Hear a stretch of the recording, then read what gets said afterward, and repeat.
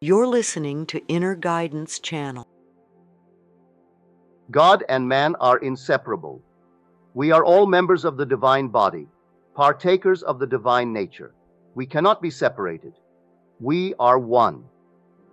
Now, let us turn to Scripture for confirmation of what I have just said. I now quote from the 64th chapter of the book of Isaiah. O Lord, thou art our Father. We are the clay. Thou art our potter. We are the work of thy hand. Now listen to it carefully. The word translated the Lord is I am. That is our Father, and you can't put I am away from yourself. Now the word translated potter is imagination. He didn't say the potter, our potter. So, O Lord, thou art our Father. We are the clay. Thou art our potter. We are the work of thy hand. So here, my own wonderful human imagination is now identified with the Lord. It's the word Jehovah, and this is called the Father. So I am self-begotten. We are self-begotten. We're not the product of something other than ourselves. These terms are interchangeable. The Lord, Father, potter, imagination. For potter is defined in the concordance as imagination, that which forms or molds into form, that which makes a resolution, that which determines. For we are told, commune with your own hearts on your beds and be silent. For if we know that he hears us in whatever we ask, we know that we have obtained the request from him. It's not another. Can I actually have that confidence in myself? Can I actually, this night, commune with my own heart on my bed and be silent, knowing that I heard what I did? I know exactly what I did. Can I have confidence in that action? For there is no other God. There is no other Lord to whom I can turn.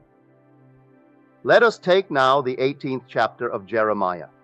He said, My people have forgotten me and burned incense to false gods. You read that in the 18th chapter, the 15th verse of Jeremiah. But now we go back to the beginning of the chapter. And the word came to Jeremiah from the Lord. The word Jeremiah means Jehovah will rise, which implies in his name that he is asleep and has not yet been awakened. The word came to Jeremiah from the Lord. Arise and go down to the potter's house, and I will let you hear my word. So I went down to the potter's house, and there he was working at his wheel. But the vessel in his hand was spoiled. So he reworked it into another vessel, as it seemed good to the potter to do. We have just discovered that potter is my own imagination. I go down to the potter's house. Well, I have just been told our potter is one with the Lord, who is our Father. So, where do I go? Into some little place where a man is working with clay. Oh, he is working with clay, but I've just discovered that I am the clay. We are the clay. We are the fruit of your efforts. We have discovered who he is. He is my own imagination. So I turn to my own imagination, and I wonder, what did you imagine yourself to be today? Broke? Unemployed? Let out? What did you do this day in the potter's house? For the potter is your own wonderful human imagination. Now this day, what was the concept you held of yourself?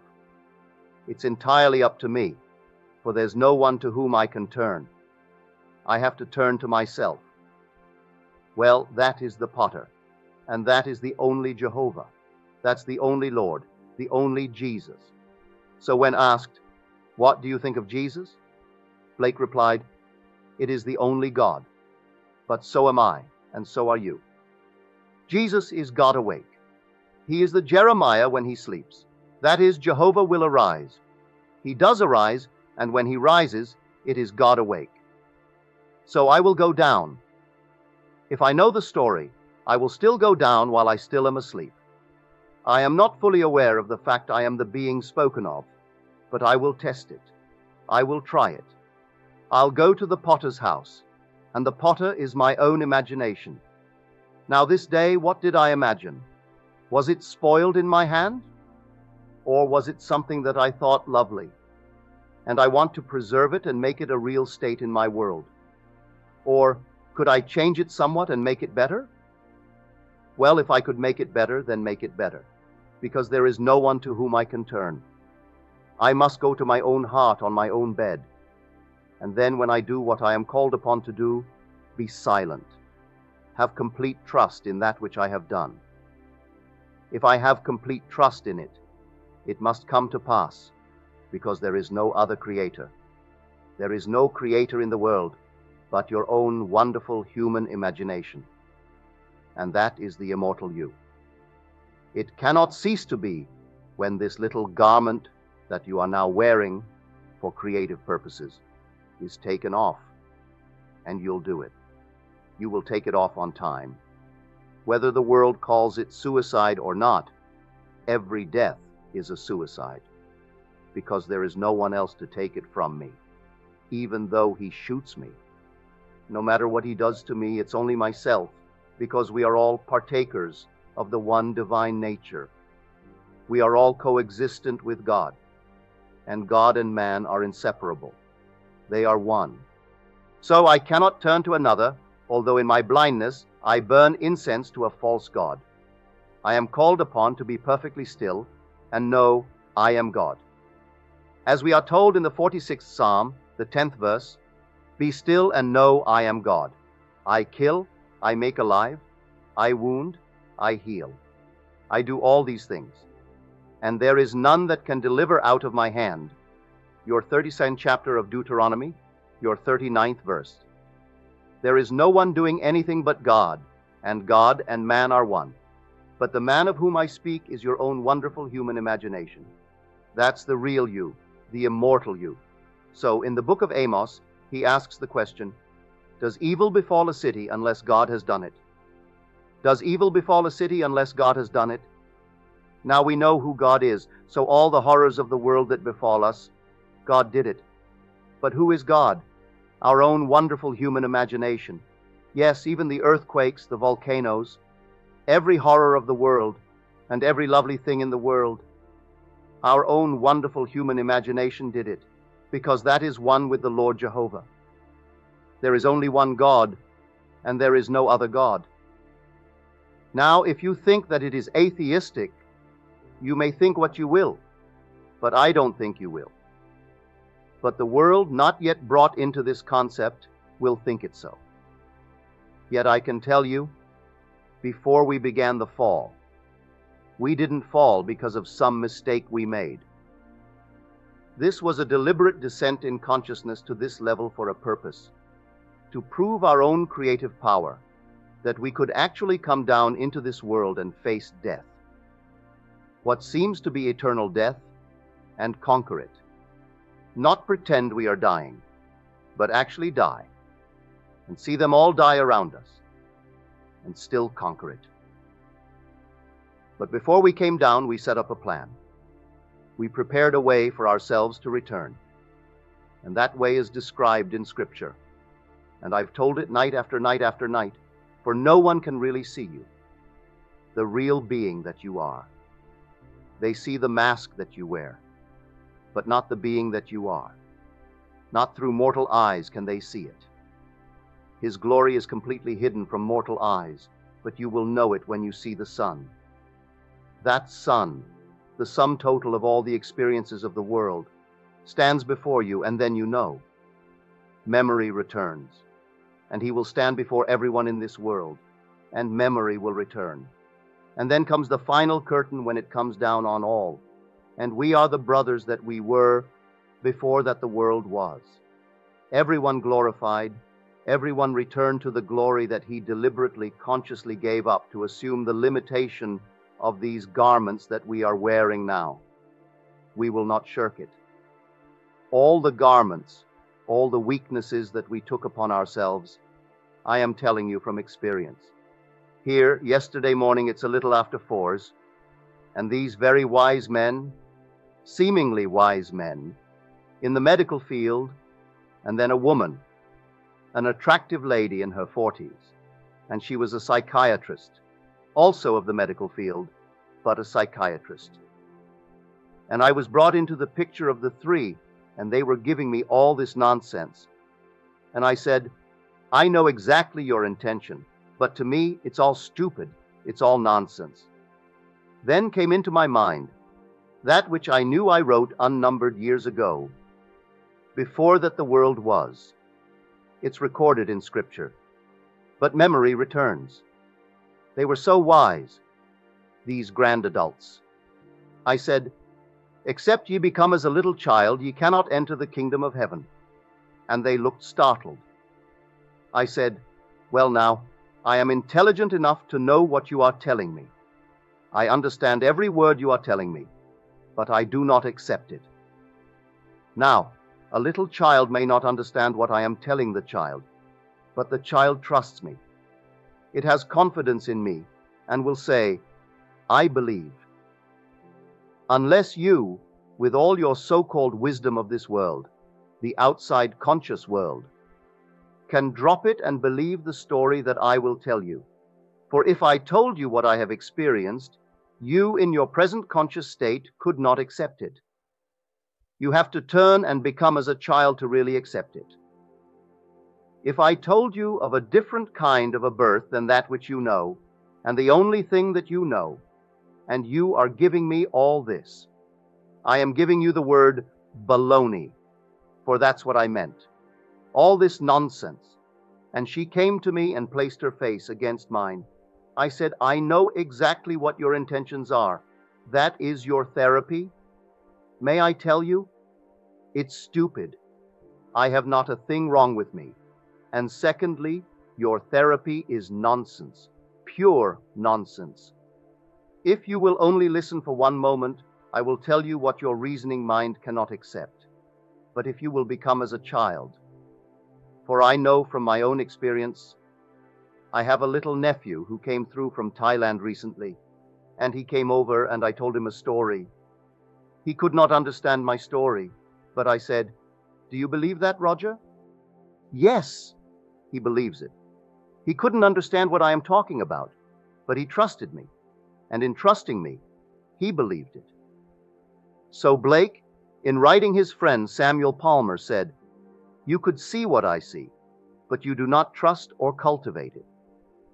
All you have to do is simply work up imagination to the state of vision, and it's done. The whole thing is done. So you can see what I see and do what I do, and all you need do is to work up imagination to the state of vision, and the thing is done. So he did not claim for himself something apart from Palmer. He was talking to his friend Samuel Palmer and thought, well, now you are endowed with a certain faculty. He said, I too have the faculty, but I cultivate it. I have the faculty and you have the faculty because we are one. Jesus, yes, is the only God, but so am I and so are you. Jesus is God awake, and I am telling you from experience, he sleeps in all. Call him Father, call him Joseph, who sleeps. He is the dreamer. When he awakes, he is Jesus, and Jesus, who calls himself the Son, is one with the Father. But now the Father is awake, for in the end there is only God. There is only the Father. So, I tell you, your own wonderful human imagination is God. It's not like God. It is God. There is no other God.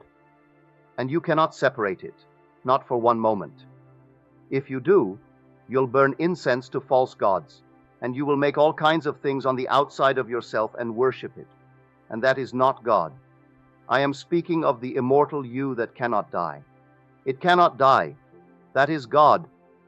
So confident that it could overcome death, that it gave up its beauty, its glorified body, and took upon itself this, indicating the physical body, and became obedient unto death, even death upon this cross. And yet it could overcome it. But I tell you, not one is going to fail. Many will doubt it, but not one can fail. He would leave the 99 who awoke, and go in search of the one who is still asleep. I cannot for one moment rest if one of my brothers is not redeemed. And may I tell you, The world may not believe this, may not know it, but it is the true and reawakening of imagination that the whole vast world aches for. That is a spiritual experience that crowns and redeems experience. It is that great event that actually crowns this experience. For without that, what would be the experience? It is the awakening of the being who deliberately fell asleep to have this experience, because this power is so great. Unless he gave up his power and his glorified body, what challenge could you give him? So he had to completely give it up and take upon himself the restrictions and the limitations of man. This little thing here indicating the body. But that which is now dreaming in man is one with God and is God. That is the Father. So, O Lord, thou art our Father, we are the clay. Thou art our potter, and we are the work of thy hand. Our imagination is the Lord. Our imagination is the Father, and in search of the Father. I am in search of myself. I am looking for myself, and when I find him only through the means that I set up in the beginning, before that the world was, and that was a son. For if I am a father, there must be a son. So I set him up in the beginning, that when I go through all the experiences that I can ever have in the world of death and decay, when I come out of it, it has to mold itself into one being, and that is the fruit of my effort, and he is the son, and his name is David. So, when I meet David, suddenly the whole thing returns. And here is my memory. That which I gave up returns, and he stands before me, and he calls me Father. I am his Lord. I am his Father. And I know I am, and he knows I am. And that is the crown that redeems the experiences, the horrors that I have gone through. For I have played all the parts. Not one part could I have omitted. Yes, the thief and the judge, the murderer and the murdered, I have played every part in the world. And that is why today I can actually say, Father, meaning myself, forgive them, for they do not know in their state of sleep what they do. Leave them just as they are, but tell the story over and over. How often, Lord? 70 times 7. Keep on telling it and telling it until it gets through and starts to shake the dreamer within the one who is listening to you. So, unless you turn, said he, and become as a child, you cannot enter the kingdom of heaven. So, all the educations of men, all these wonderful honors that we have applied on each other, they bury the mind and stop it from actually becoming like the child. What I am telling you I could never have discovered through reason. I never could have found it in a book. It is in the Bible, but I didn't see it until it happened. Now I share with you what is already in the Bible, but I didn't know it until I experienced it. And when I experienced it, I began to really search Scripture to find that it was always there. When I read that chapter, little did I realize that, Thou, Lord, art our Father, our potter. I always thought it meant something on the outside. And then I searched and searched to find that potter means imagination, to mold into a form. But the word is our potter, not the imagination, our imagination. Thou art our potter. You mean the Lord? And the word is Jehovah. They sound it as Adonai. Adonai is what we use instead of saying Jehovah. All right, so it is called the Lord, defined in Scripture as the self-existent eternal one that has no beginning and no end. That is the God, the only Lord, and he is Father, but it is our Father. O Lord, thou art our Father, and now our Father is our potter. And I have discovered our potter is our imagination. So I am my own father, but I didn't know it. And how would I know that that father is the father of David? For David said, I will tell of the decree of the Lord. And he said unto me, Thou art my son. Today I have begotten thee. But who would have thought for one moment, reading that story, thousands of years before this moment in time, that it is speaking of me, speaking of you, that we are the Father who said to David, "Thou art my son." Then comes the deep, deep dream, and we dream these horrors of the world. And then comes that moment in time when I call myself from the deep, for I am the Father, I am the Lord, and so I call my own being. I awaken myself, as I had predetermined at a certain moment in time after I have played all the parts. But how long, how vast, how severe the anguish ere I found myself were long to tell. But I found myself, and the only one who could have revealed me to myself was my Son, that I set up in the beginning, before that the world was.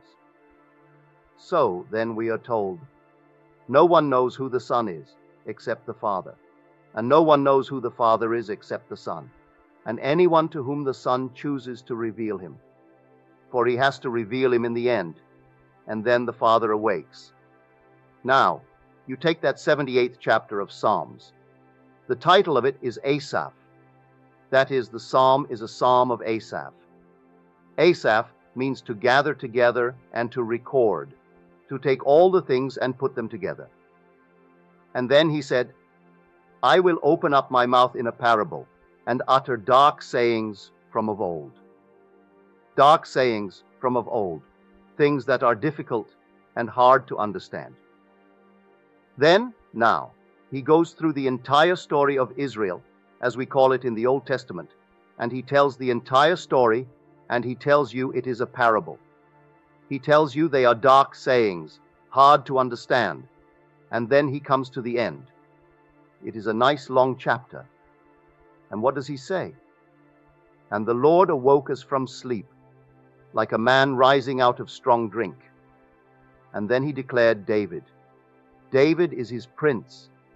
David is his shepherd over all the people. At the very end, he records all the things through which man has gone. And then comes, the Lord begins to awake. And he awakes as one out of sleep, like one waking from wine, strong wine, as though it were a drunken sleep, where all things could happen. And then he awakes. And who does he call? He calls David. And the whole thing ends on the note of David, after the entire series of parables. So a parable is a story told as though it were true, letting the one who hears it wrestle with it, letting him discover the meaning behind the written word. It's told as though it were true. Now one has to discover the fiction from the fact. What is it trying to convey? It is telling a story. You will pass through the Red Sea. You will lift up the serpent in the wilderness. He is telling all these stories, and then it comes, and then the Lord awakes. He awakes from the parable and finds the kernel. He finds the truth. And then he calls David. So David comes into view, and David stands before you and calls you, Father. And the joy that comes upon you when you see your son standing before you. You have no other child, just David. For your child in this world is a brother. I have a son. I have a daughter. They are both my brothers in eternity. I have a wife, and I have other brothers here. They are all my brothers in eternity. For in eternity, we are all above the organization of sex. We are the Elohim. And the Elohim is a plural words, one made up of others. Elohim. So all of us are the gods who came down. So, when you hear the word tomorrow, or you think of it tonight, do not let the mind jump to something on the outside. Commune with your own heart upon your bed, and then be silent. But see that you commune as you want to mold that picture, for the whole verse is this: be angry, but sin not. Commune with your own heart upon your bed, and be silent. But it doesn't tell you not to be angry. So the day has been an explosive day. Explode. Be angry, but sin not. To sin is to miss the mark. Don't now go to bed and let the sun descend upon your anger. All right. Explode. Get it off your chest, as it were. Now take the whole thing that you would throw away in the past as a broken vessel and you can't repair it. No. Keep the same vessel and rework it now into a new shape as it seems good to you to do. So the end of a day, all right, so it wasn't a good day. Explode, and then, but sin not. Don't let the sun descend upon your anger. Stand right there and simply rework it. Rework what being? Rework yourself. You are the clay. This thing here, indicating the physical man, is seeing the world based upon what you have assumed that you are. So now you actually do it. Now let me share with you a story. The lady is here tonight. This is the mother. She said, "Our son kept talking and talking and talking that he wanted a mini bike. Well, his father and I did not want him to have a mini bike, but he kept on talking and talking and talking about it. So one day I thought, now I will show him. I said, 'Now tell me, Dusty, if you had your mini bike, where would it be now?' He said, 'In the garage.' She said, 'All right, it's now in the garage, right? There it is. Now will you go and get it, and where would you use it?' 'Well,' he said, 'I would use it in the driveway.' Well, the mother said to Dusty, 'Well, you can't do that, for we have neighbors, and they have stated in no uncertain terms they will not tolerate a mini bike on their driveway, and their driveway joins ours, so they will not allow it. Now, where else would you use it?' 'Well, I would use it on the street. I would drive it on the street.' 'But is that allowed?' the mother said. 'Well,' he said, 'I don't know.' 'Well, go and call the police and find out.' So he went to the phone and called the police, and the police said, 'No, you are not allowed to use a mini bike on the streets.' All right, that was that. Now, where else would you use it? Well, in the May lot. The May company has a huge big parking lot. I'll go over there and use it. You have to have permission. All right, go and call the May company and ask for permission. So he went to the phone and called the May company, and they said, 'No, we are open 7 days a week, and so we cannot allow a mini bike in our parking lot, for we have it used by our customers 7 days a week.'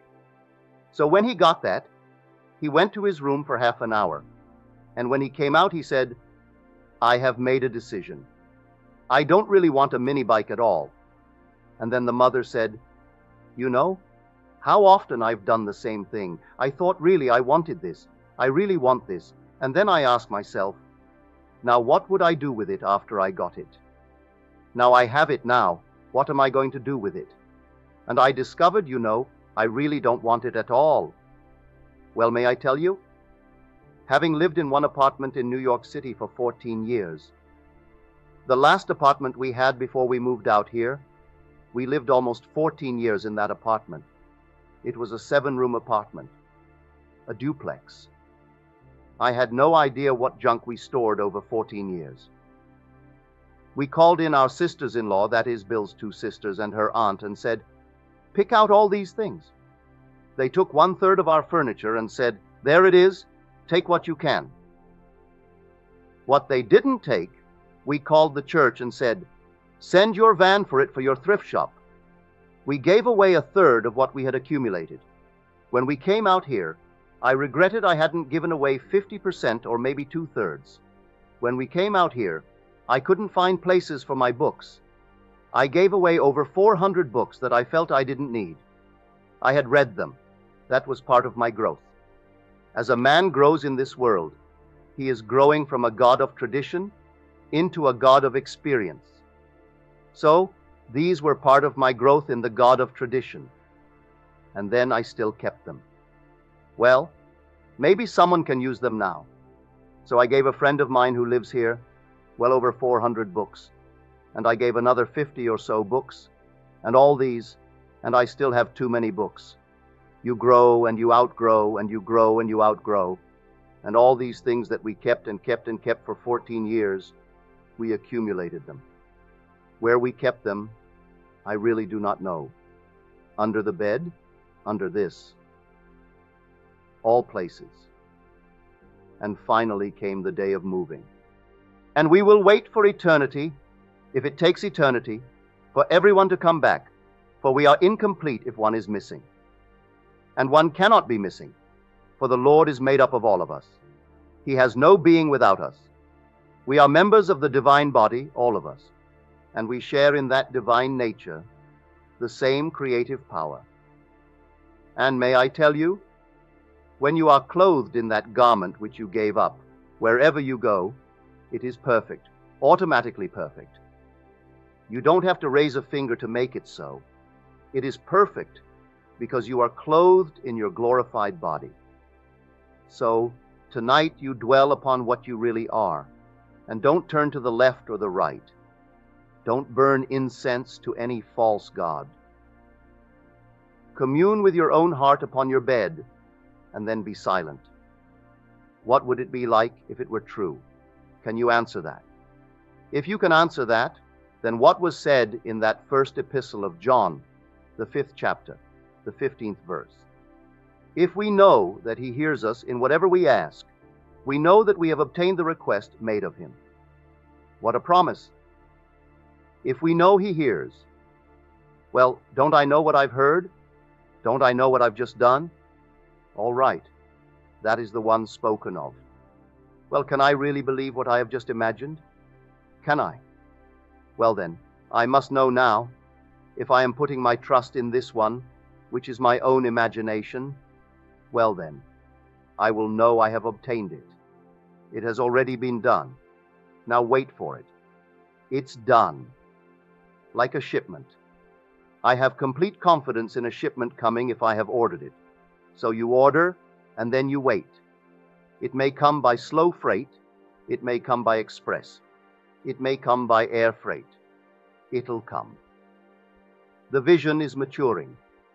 And if it seems long, then wait, for it is sure, and it will not be late. Habakkuk 2:3. Let us go into the silence.